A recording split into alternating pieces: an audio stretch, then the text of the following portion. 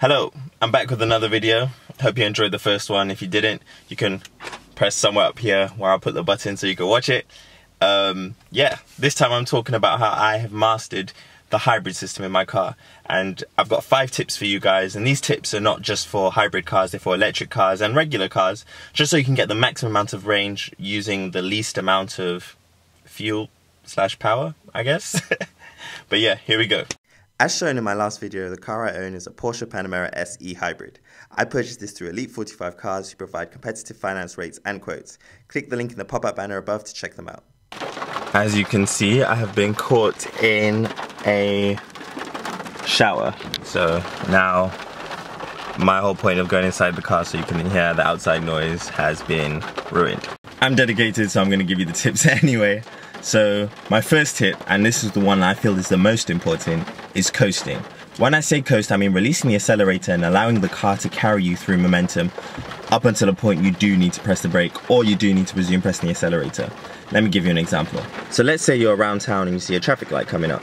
You could continue to accelerate and brake once you arrive at the traffic light, or you could release the accelerator early and allow the car's momentum to carry you to a point where you do need to press the brake. When you do this, you avoid using unnecessary power that you're just going to lose when you do press the brake, and if your car does have a regenerative braking function, you're also going to put the energy back into the battery pack of the car. The less time you spend on the accelerator, the less power you're going to use, the less power you're going to have to waste when you come to stopping. Yeah, coasting. Yes, the storm has stopped. Storm, shower. So I feel like I can continue. My second tip is something I like to call smart usage of the hybrid system. I literally just made that up, but yeah. Anyway, let me just carry on because we'll just be sitting here forever if I wait for the weather in this country to be perfect. So like I was saying, smart usage of the hybrid system in your vehicle, if that's what I did say. Smart usage of the hybrid system. When I do travel to London, I've planned out the journey in a way that I know where it'll be more beneficial for me to use the hybrid electric system and where it'll be more useful for me to use the petrol system of the car. So what I do is I leave my house on electric mode only. I drive all the way up to the motorway, which is about a 2.5 mile journey. I accelerate up to 70 miles an hour in electric mode.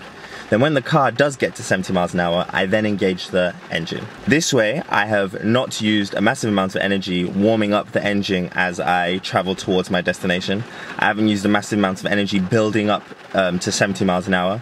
And also, the beginning of my journey is a lot of stop-starting, so I don't need to stop the car and then reinitiate the movement, moving a massive amount of weight, using a lot less power. So by doing this, I've got my 50-odd mile journey to London to about 50 miles a gallon. And when I say about 50 miles a gallon, I mean pretty consistently is at 50, 51 miles a gallon.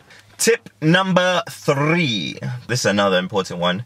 They're all kind of important, so I don't know why I'm saying one's more important than the other, but yeah. Anyway, tip number 3. And this one is very obvious. If your car is a plug-in hybrid, plug it in. Do not rely on the engine to charge it. Do not rely on regenerative braking to charge it. Plug it in. What I've noticed is that when I do use the e-charge function, so when I do use the internal combustion engine to charge the battery pack, the car uses a hell of a lot of fuel. And when I say a hell of a lot, I've seen my miles per gallon drop by 15 over a 15-minute period of charging the battery with the internal combustion engine. It takes a lot of power to move a car, and it takes a hell of a lot of power to put energy into a battery pack at the same time.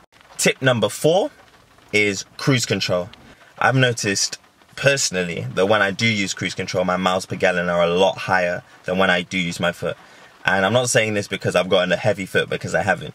But when you are on the motorway, use cruise control. If you're around town and there's parts where you can just go 20 miles an hour for extended periods of time or 30 miles an hour for extended periods of time, use cruise control. I've also noticed that when the electric motor is using cruise control, the car can keep the power usage very low to maintain that same speed.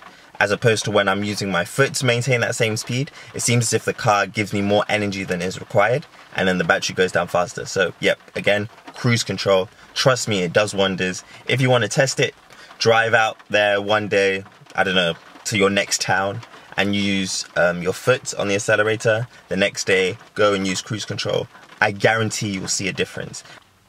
Tip number 5, and this one is actually very important. I've actually said that about every single tip, so let me just say forget I've said that at any point during this video. Anyway, tip number 5, air conditioning. Try to avoid using the air conditioner or the car's climate control system as much as possible. The way I do this is that when it's warm, I just either open my sunroof or lower my windows. That way I stay cool as I move the car along. I did notice that after doing this, I get significantly more range out of a full charge of my car.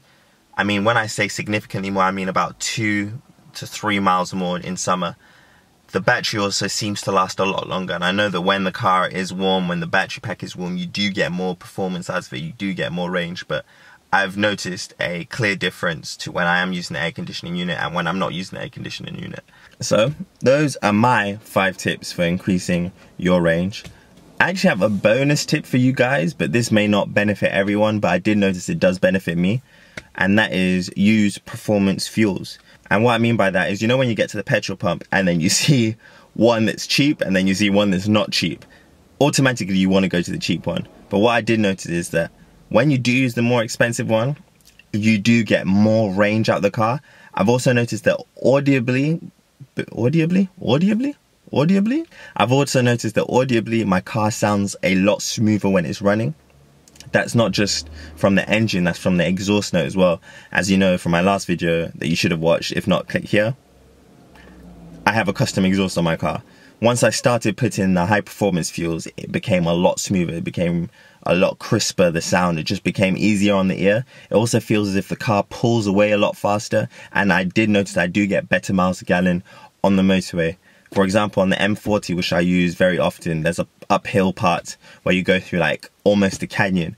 Before, when I was using the standard fuels, the car would shift down into 7th to maintain speed up that hill. So it'll be at 70 miles an hour, I'll be in 8th gear, it'll shift down to maintain that 70 miles an hour. Once I started using the performance fuel, the car stays in 8th gear and takes me up the hill with no problems at all. It does rev a bit higher when it's in 8th, but trust me, it's way better than it kicking down a gear and then revving massively high. So yeah, performance fuels, I've noticed it makes a difference. I'm not sure if that's just because I've got a performance engine, but I feel as if you will notice it makes a difference. Maybe not on the first attempt, but maybe clear your tank out a few times and just keep using them. I promise, if you have a performance engine, you should notice a difference. So I know that video wasn't as entertaining as my last one, but yeah, sometimes you just got to give people the tips to improve their life. I feel like these should improve your hybrid life. Let me know in the comments below. If you want to see more things like this, subscribe. I've got more car reviews coming soon, more information for you guys on random facts, and yeah, see you soon.